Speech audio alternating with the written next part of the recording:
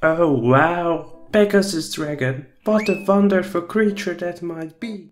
Is it a magnificent horse with draconic wings and an impressive maw? Is it a beautiful white dragon with feathery wings and an equine mane? It must be awe-inspiring. Well, dear viewer, it is an impressive little beast. Truly one of a kind and perhaps the single most unique imaginary being I have or will ever cover. Yet, it is not a breathtaking appearance that makes it so. The exceptional conditions around its conception and the mayfly lifespan it had are the main culprits. I hope I made you sufficiently curious about what the Pegasus dragon actually is, and allow me to completely subvert any expectations you might have had. Unless the thumbnail gives it away too much, but there is no way for me to know that as I write or record this. Alas, let's not waste any more time. The Pegasus dragon is a small little fish, somewhere around 10 centimeters. It has a snout with a sturgeon-like mouth underneath. The body is flat and clad in a knightly armor with small radiated plates. The animal also has a tail not unlike that of a crocodile. It has expansive fins that enable it to soar like a flying fish. Quite a unique look, I must say. Could it be real? Well, yes and no. Here comes the complication. This creature has only ever been mentioned a single time. James William Buell completed one of his books in 1887 called Sea and Land. It includes a wide variety of topics discussing natural history of both land and sea animals. The book dances on the fine line between fact and fiction, and in a few occasions discusses imaginary creatures, misidentifies existing animals, or simply adds extra traits to others. The Pegasus dragon is somewhere between the first and the second. This is the whole extent the enormous collection of pages spare for this interesting fish.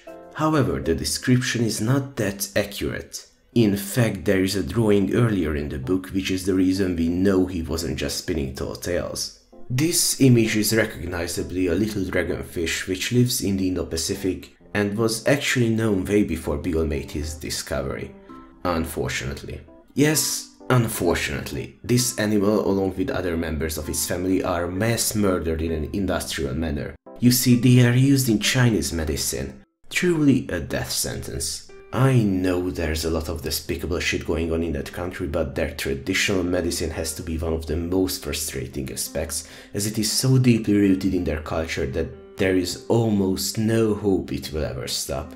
All it does is make charlatans richer and gullible misinformed people poorer while massacring helpless animals at an unfathomable rate. Even thinking about it pisses me off. Pangolins are some of my favorite animals. Now look at this image. This is the main reason I have trouble reading Chinese bestiaries. Almost every creature, no matter how impossible, has some part you can cut off and use as medicine or a charm.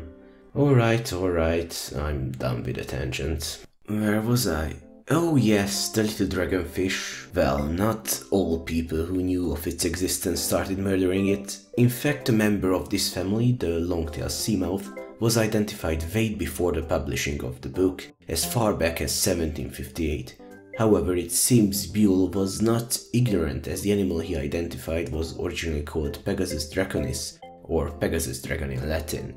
For what reason did he use a mirror translation is unclear, but in some aspects he was right. The little dragonfish does have armor-like plates covering it, which it sheds in a single piece.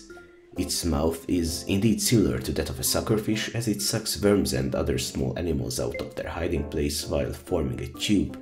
However, it cannot fly. The fins are shaped in such a way to help it walk across the seabed. This is all well and good, a mistake made in the identification of the animal, or maybe some translation mishap with a bit of edit flair.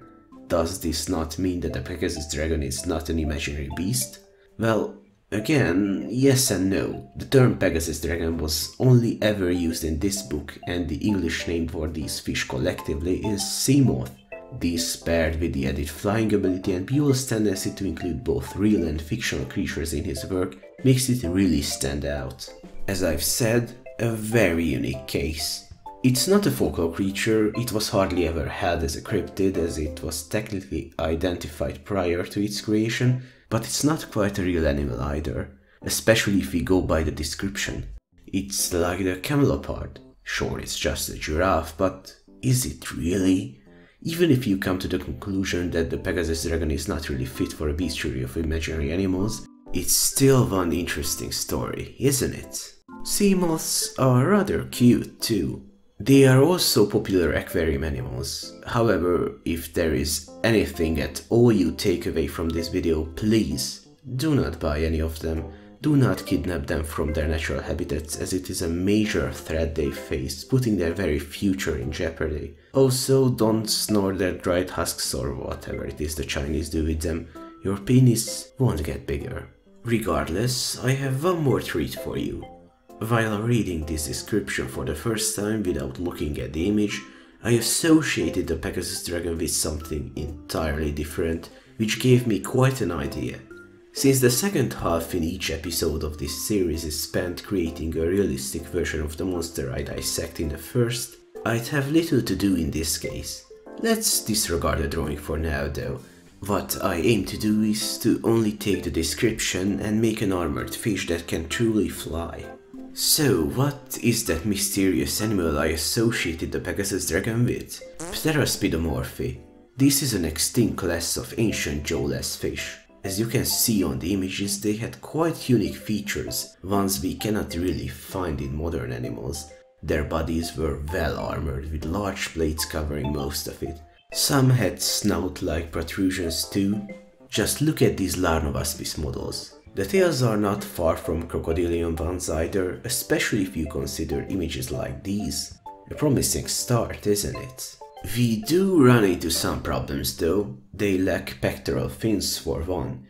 Also, Pteraspidomorphi only existed between the 4th quarter of the Cambrian to the late Devonian, since it is unclear whether they can be considered the ancestors of jawed fish. We cannot be sure if their descendants evolved some or not. Let's not forget the fact that they are supposed to be capable of flight too. This might seem a daunting list, but we do have the fundamentals down, and working with an extinct class, we have relative liberty. You see, these creatures have not really been around for the past 360 million years or so. This gives us plenty of leeway in designing a fictional descendant of theirs. They can remain jawless, as feeding through sucking is consistent with the dragonfish. They'll have to be smaller though, as the 10 cm criteria of the Pegasus dragon is significantly lower than the average size of Pteraspidomorphi. This does come in handy though, as a light body would take flight a lot easier. So let's take this slightly modified Pteraspidomorph and make it evolve pectoral fins. This is kind of a leap, but they'd have serious trouble keeping up with modern sea life using nothing but their tail. While we are at it, let's add some ventral ones too. Why? Well, I'm just following the general design of actual flying fish. Since Bill thought his Pegasus dragon was a mixture of seahorses and flying fish, this is kind of a necessity, as no other form would allow them to achieve the same ability. With the final stroke, I'd hazard another modification to their size and say that 10 cm is the low end for our made up Pegasus dragon. I do not really want to stray too far from the size of flying fish for a couple reasons. Firstly, a smaller size might not give it the strength necessary to propel itself as efficiently over the waves. Secondly, if we go overboard, the added weight of the armor plates might be too much. All in all, a comfortable 10 to 15 cm range would suffice, I think. Well, this was easy. I do not think I've ever created a fictional animal this quick, with so few difficulties. Hang on a second, there is a flaw in this design, isn't there? The Pegasus dragon feeds on the seabed. Why would it ever be in a position where it has to fly?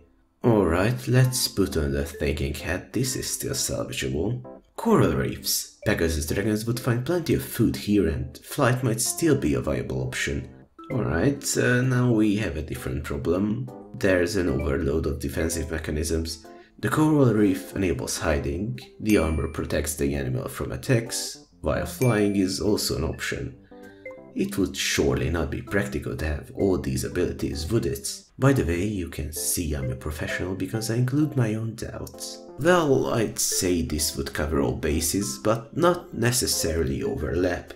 Sure, there is hiding from large predators, but the reefs hold many ambushers. Something like a moor eel striking at our poor dragon would kill it in an instant. Unless the most important organs are hidden behind a nigh impenetrable suit of plates. Alright, that's 2, but what about the elephant in the room? I'd say there are plenty of scenarios where hiding is not an option and armor would not be enough. Flying would burn a lot of calories and by its nature, who knows where the Pegasus dragon would end up, therefore it is a last resort. Still, it is an option and beside the large fins there aren't many drawbacks to having it. At any rate, it's a plausible animal, not a very likely one, but there are stranger things out there. So there you have it, the final results. I think I've addressed all the crucial features and this Pegasus dragon is oddly cute. Now I'll do an awkward outro as usual. Or maybe I won't.